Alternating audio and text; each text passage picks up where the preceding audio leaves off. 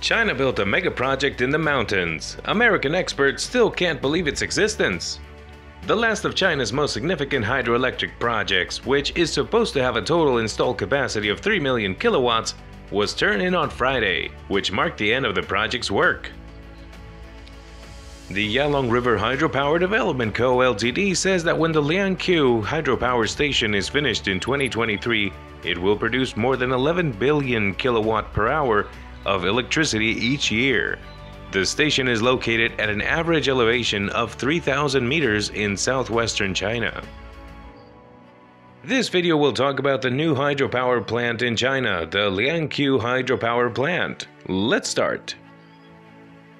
It was announced in October 2014 that the project would begin construction in October 2014 with an approved investment of 66.5 billion yen, that's $10.5 billion. The first unit of the 295-meter Lianghekou hydropower plant, one of the 22-level power stations on the Yalong River approved by China's National Development and Reform Commission in September 2014. It was put into service Yalong County, Sichuan Province, in late September 2021. People in China's National Development and Reform Commission gave it the go-ahead for a 22-level power station on the Yalong River in September 2014.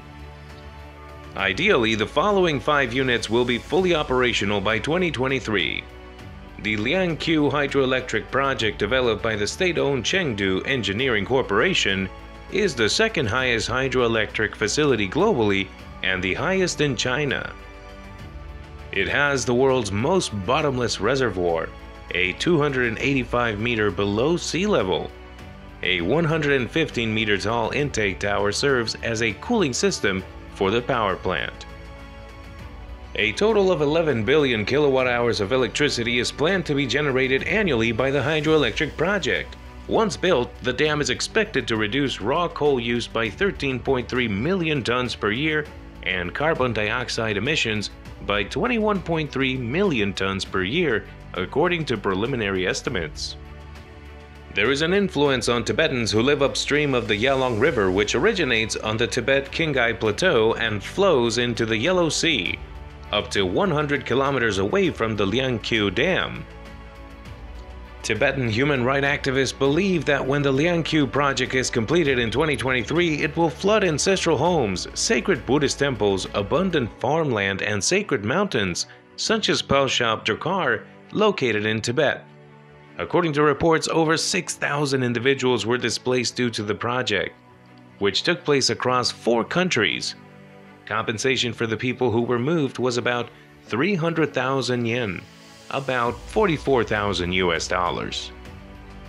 Furthermore, the province of Sichuan, where the dam is located, is a seismically active area. China's 2008 earthquake, which claimed the lives of 87,000 people and injured 370,000 others while displacing 5 million people, had its epicenter in Wenchuan County, just a few hundred kilometers from Lianghekou. Some people think that the earthquake was caused by water pressure in the dam reservoir. According to Tibetan rights activists, a network of dams on rivers that originate in the Tibet Autonomous Region modifies water flow, creates new lakes, affects local ecosystems, and prevents the passage of silt, which is necessary for agricultural land to be productive. According to official estimates, between 1990 and 2015, at least 1 million people were forced to flee Tibet to make way for mining and hydroelectric projects. In the past, local authorities dealt with Tibetan protesters who opposed hydropower projects ruthlessly. Several women were alleged to have been shot by Chinese security officers throughout 2009. They were demonstrating in Yalong against the opposition of forcible relocation. According to reports from 2010, Chinese authorities tried to stop protests against dams and mining in Nagla Dzamba mountain in the Tibetan Autonomous Region. Many people in the TAR love this mountain.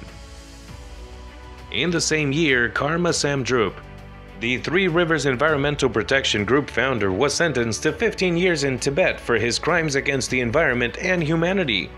According to reliable sources, he was detained in 2009 while attempting to secure the release of his 2 brothers, Chaim Namgyal and Rinchen Samdrup. who had been imprisoned for their efforts to rescue wildlife in CHENGDU.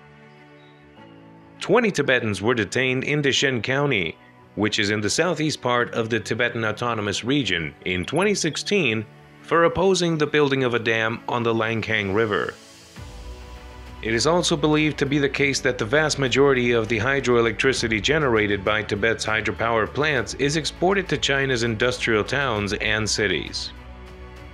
There aren't many jobs for many Tibetans in the region, even though many dams are being built. The power companies hire Tibetans to work for them outside the Tibetan Autonomous Region, not inside the TAR. There have been concerns from Tibetan human rights advocates, representatives of the Tibetan government in exile, and several international experts about the TAR's promotion as a model of economic and environmental progress, even though they have concerns.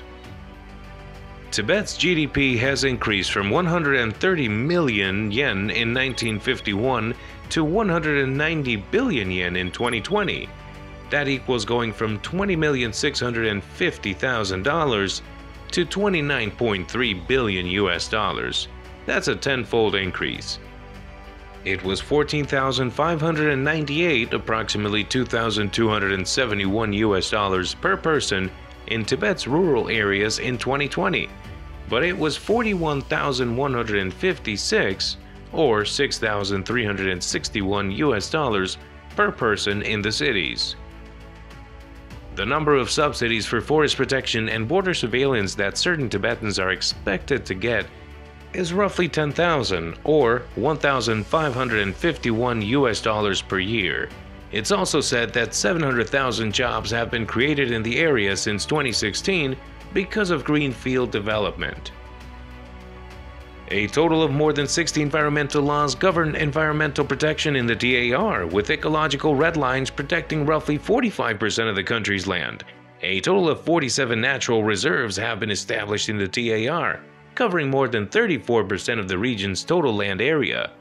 China's President Xi Jinping visited the Nian River Bridge in July 2021, marking the environmental preservation efforts in the Brahmaputra and its tributary, the Nyang River Basin. He also stressed the importance of quality development in Tibet, which he believes will occur under the CPC administration. According to the International Water Resources Association, water resources in Tibet are estimated to be 200 million kilowatt-hours or 30% of China's total. Although Tibet has a total installed hydropower capacity of 1.77 million kilowatts, it is significantly less than China's total installed hydropower capacity of almost 341 million kilowatts as of 2017. This represents less than 1% of the theoretically exploitable quantity of available resources. In recent years, the Tibetan government has signed several agreements with sizable state-owned power companies. Still, hydropower isn't the only project on which they concentrate their efforts. Chinese companies such as Power China and China Three Gorges Corporation are just a few of the names on the list. According to the official sources, more water is being drawn from Tibet's rivers to generate hydroelectricity and meet water-related demands. China struggles to balance energy demand and supply. Many parts of the country's northern provinces are also experiencing water shortages. In other words, more hydro infrastructure will be built in the TAR, and the impact on the local population will be researched. In September 2016, the Yalong River Basin Hydropower Development Company awarded a contract to Harbin Electric Group to supply 6 Francis turbines and related equipment for the project, which is now under construction. Second company, China GEZHOUBA Group Second Company, was chosen in July 2015 for this project. They will design and build a system for the discharge buildings. The contract to build a dam for this project was given to a group of people from the 12th and 5th Hydropower Bureaus in April 2015.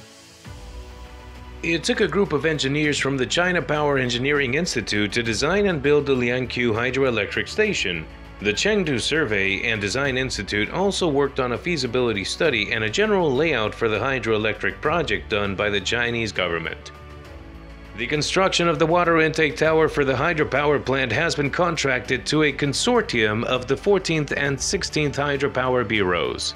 In contrast, the rolling operation of the dam core wall has been hired to a consortium of the 1, 2, and 5 hydropower bureaus.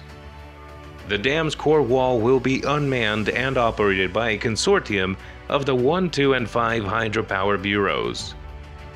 And in connection to the dam building, SANY Heavy Industry was contracted to deliver 7 rollers for use in the rolling activity of the project.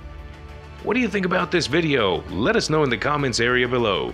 If you enjoyed this video, make sure to like, subscribe, and turn on the notification bell before leaving. And thanks for watching.